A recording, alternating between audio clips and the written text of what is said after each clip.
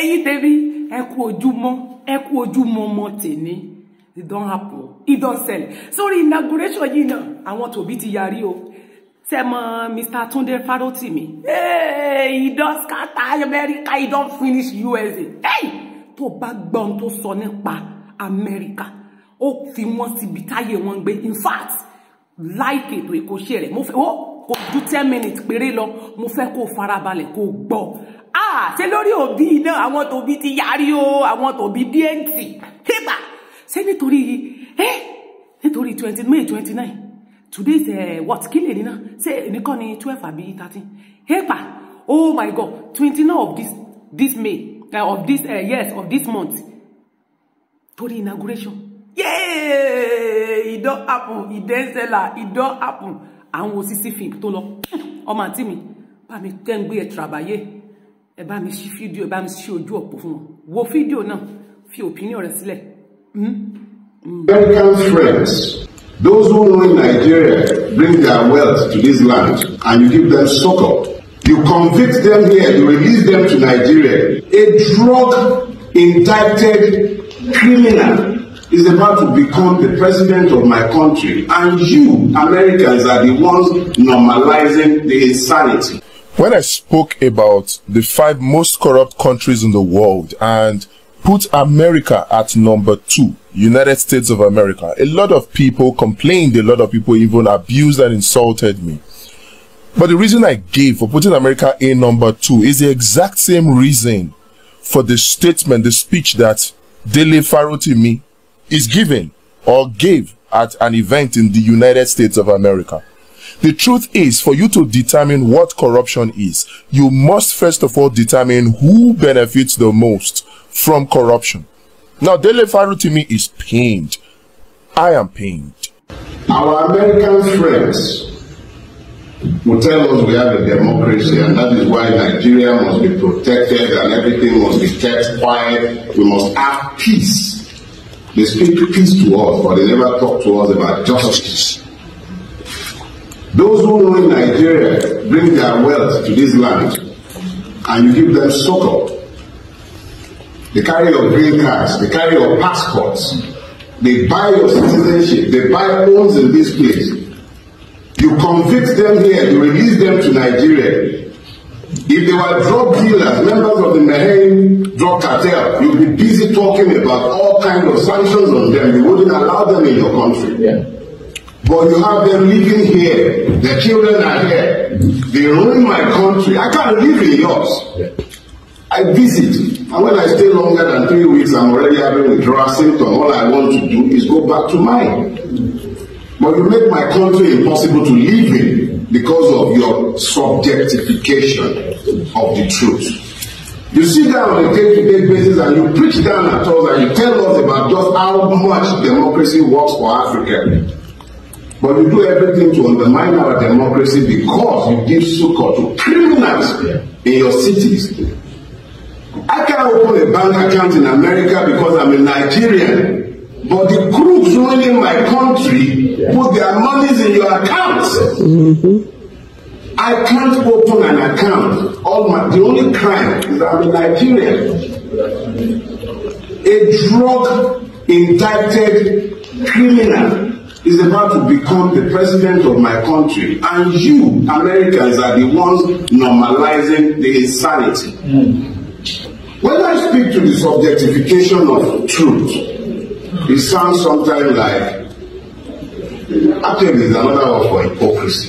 No sane Nigerian, in fact, no sane African will not be pained at the effect of and the devastation of corruption in Nigeria and indeed in Africa.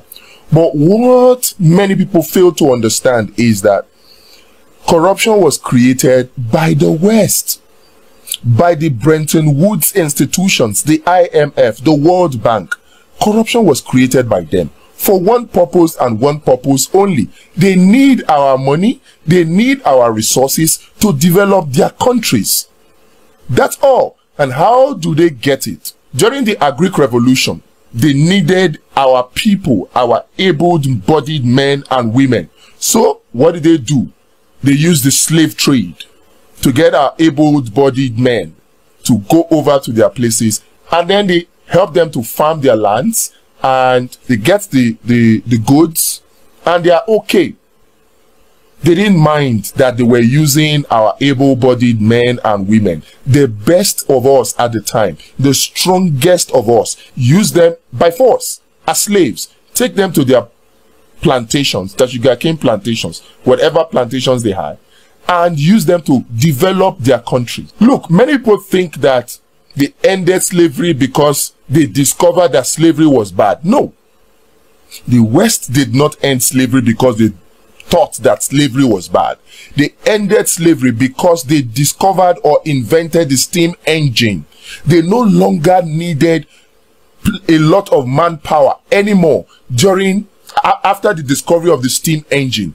That was the beginning of the Industrial Revolution.